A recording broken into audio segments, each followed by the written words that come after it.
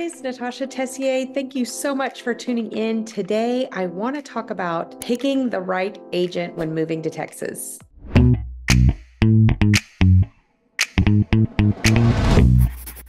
Hey guys, I'm Natasha Tessier. Thank you so much for tuning in. I was born and raised in the great city of Houston. I keep moving further and further out. I've lived in Houston in the Memorial area. I've lived in Tomball. We're now in Montgomery. We keep going further out the more the city grows. But born and raised here, I know so much about the city, and I would love to help you with your move across the country. It's pretty much what I do every day now. My whole business is helping people relocate. So if I can help you, hit the subscribe button. That helps my channel to keep going and helps me to get everything edited and ready to go for you guys. And reach out anytime, days, nights, weekend. I am my own agent. I'm a solo agent. I just realized I was the top agent in the state of Texas for my brokerage, which is pretty cool because there's, I think, 15,000 of us or something for the month of April. So I've just been grinding and grinding, doing the best that I can. But today, I want to talk to you about the steps of picking your right agent because I think it's really important, and it's sad for me to see people frustrated and angry with all that stuff. And it's a big, big decision. So the first thing I'm going to tell you is I'm going to talk about teams versus a solo agent. So everybody tells me you should start a team, you should start a team. And there are days that I want to, but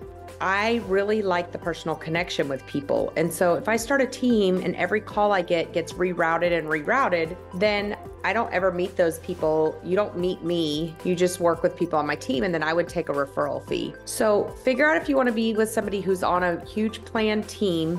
And then, sometimes the team lead is doing YouTube or paying for Zillow or whatever. And then those agents aren't really even making as much because the team lead is taking a big portion of that. Now, for me to do this, I've had to hire help. So you will one day talk to Megan. She's wonderful. She's the backbone of my business. We are kind of polar opposites when it comes to personalities.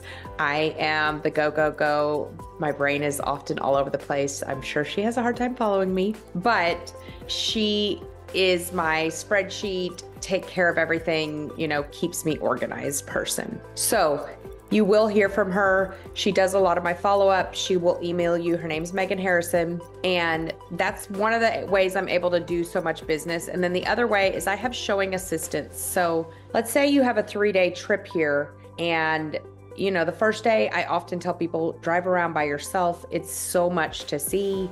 And then the second day, I might go out with you or one of my showing assistants. But when you finalize an area and you need my opinion or you narrow it down, it will be me.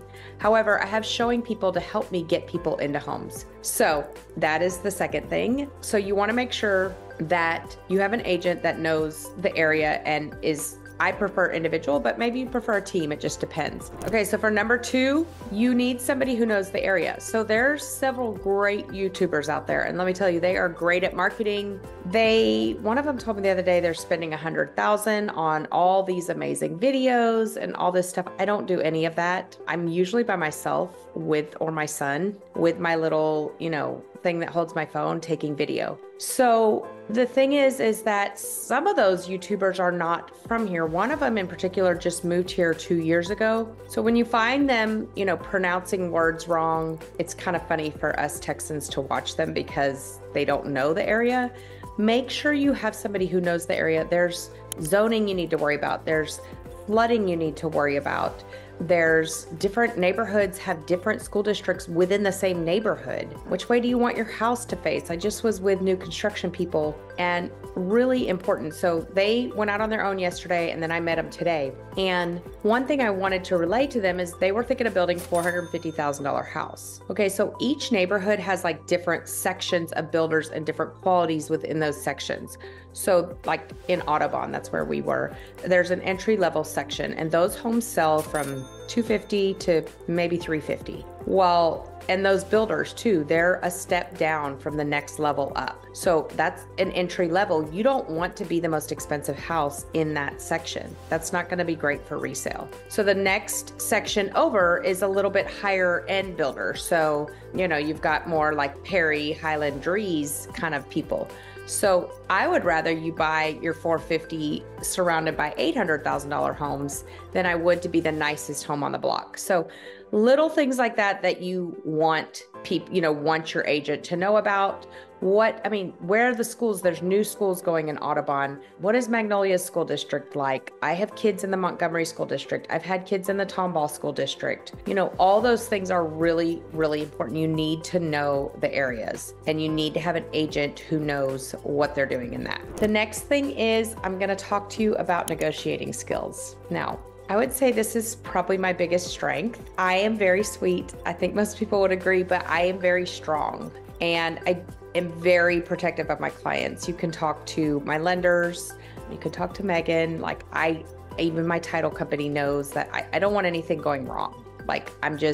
I like to make sure they are very well taken care of. So you want somebody, and I'm just going to give you examples of what has happened just this month with my buyers, because it's been really cool what I've been able to negotiate for them. Okay. One family under contract right now in Wood Forest. We are contracted at 623.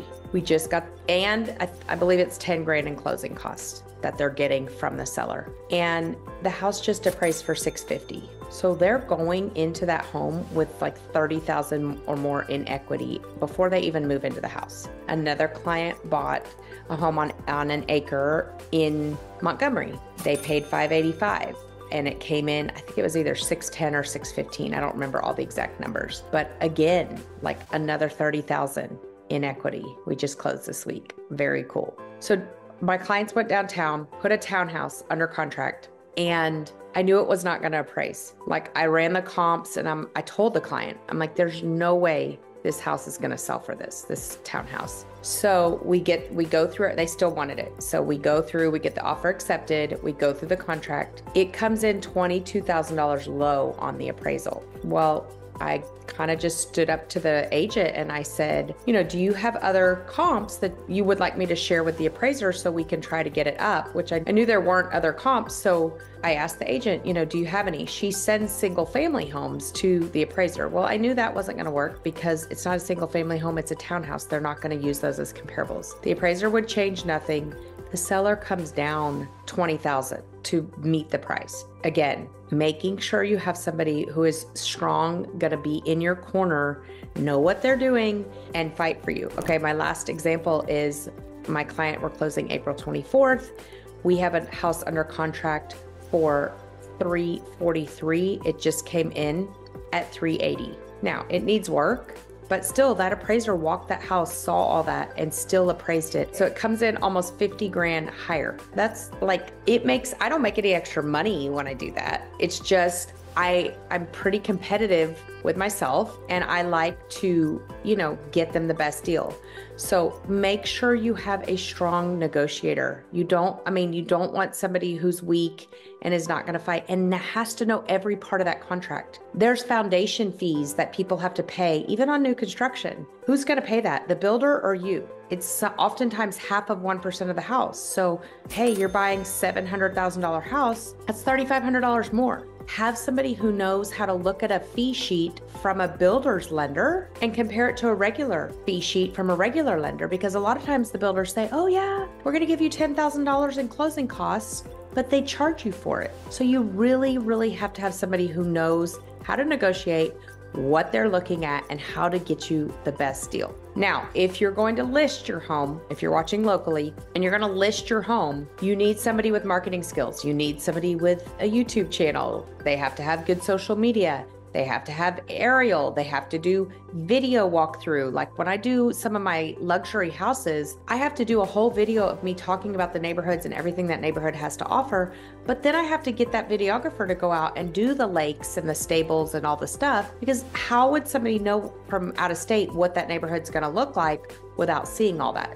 Don't hire somebody to sell your house that's going to go in with their cell phone and take pictures and charge you, nothing. You might as well do it yourself. So make sure they have good marketing skills and they are good at listing your home and getting it out there, because first impressions, we know, are everything. The next thing I'm going to tell you is make sure you connect with the agent. So you may hate my personality, and that's okay, but you want to connect with the agent. You want somebody that you can know, like, and trust to help you through this process. There are times in a transaction when things get really stressful or people get upset. you need to connect with that agent and make sure that you get along well with them. Do they answer their text? Do they answer their phone? Do they reply? So, if you call and they don't call you back or never answer, they're probably not your agent. I actually am doing a rental right now for a friend, and this couple, really sweet couple, reached out and they were like, hey, we really want to rent the house. We just have a little bit lower credit score than the accepted.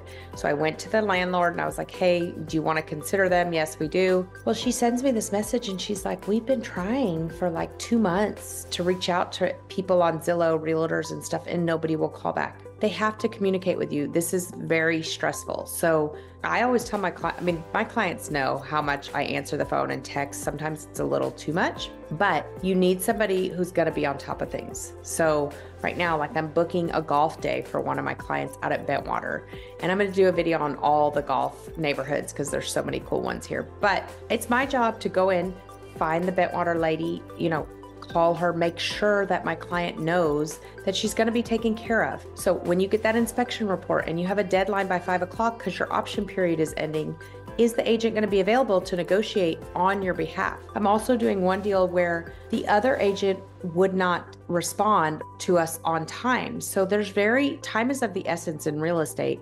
And when your option period ends at 5, there's no way for us to go back and say, oh, and by the way, can you add that or whatever? You can't do that. So anyway, I hope all this makes sense. There's a lot to think about when you're moving across the state.